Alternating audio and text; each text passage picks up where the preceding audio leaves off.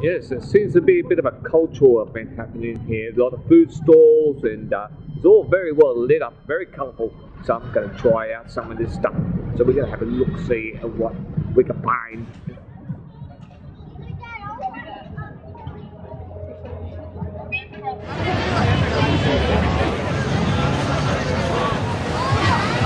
Yeah, that's a lovely big putty tat there.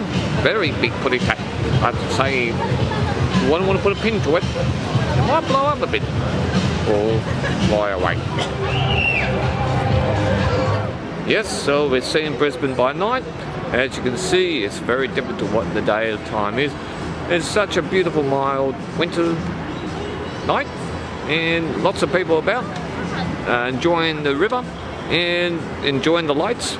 So yeah, it's definitely a place to be in Brisbane. Lots of things happening.